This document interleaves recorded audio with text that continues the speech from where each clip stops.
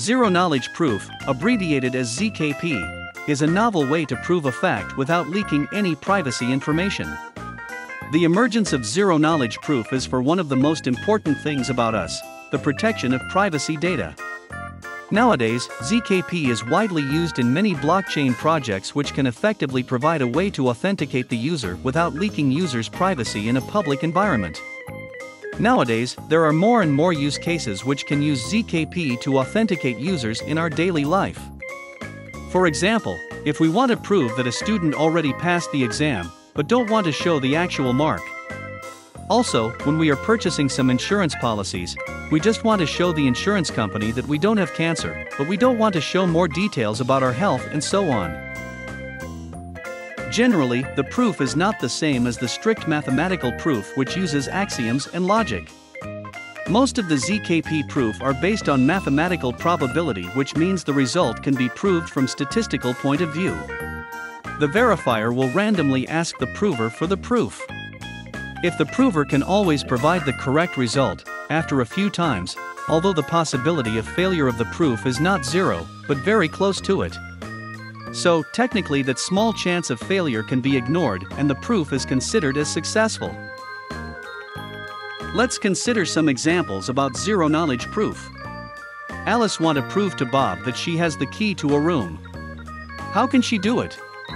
Of course, she can give Bob the key to open the door, and thus prove that she has the key. But this will enable Bob to see the key. If Alice has other privacy information such as age or home addresses on the key, they will be released to Bob as well. What we can do to enable Alice to prove the fact without showing the key to Bob?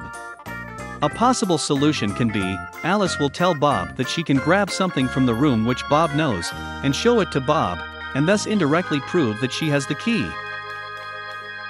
Let's take a look at another question. Alice have two balls which has red and green color. Her friend Bob has color blindness and cannot identify colors. How Alice prove to Bob that the two balls have different colors? One solution might be, Bob put two balls in his hands. In each round he can randomly choose to swap or not swap the balls in his hand without letting Alice see the swap action. Then he will ask Alice to identify if he has swapped the balls.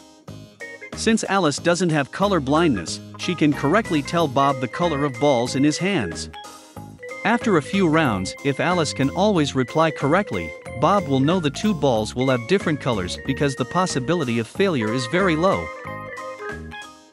The third example of ZKP is the well-known Alibaba cave.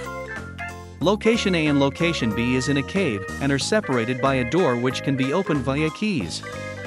If Alice wants to prove to Bob that she has the key to the door, what she can do to complete the proof without showing the key to Bob? The possible solution would be, Alice can randomly choose to stand at location A or location B, and Bob don't know her location.